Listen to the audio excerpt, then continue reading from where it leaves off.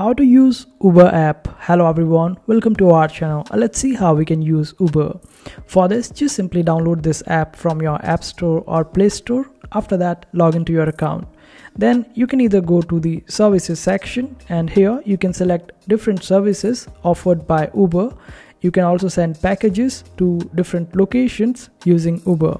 In case if you want to go for a trip or a ride, you can use Uber. You can also rent a car if you want to. You can reserve a ride for you on a different time and date according to your needs and requirements. In case if you want to go for a ride from one location to another using Uber, simply open up the home section of it. After that, on the top you would be able to find the option of where to. Simply click on it. Then you can type the location of the place where you want to go. Simply select it. Suppose I want to go to Amer Fort, which is a World Heritage site, so I will simply select it.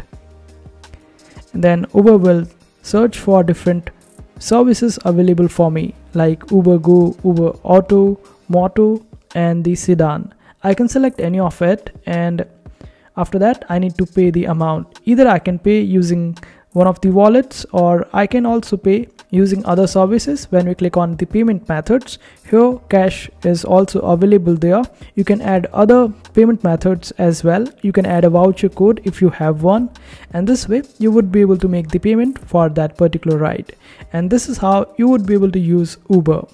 I hope this video was helpful. Make sure to hit that like button and also subscribe to our channel for more helpful videos.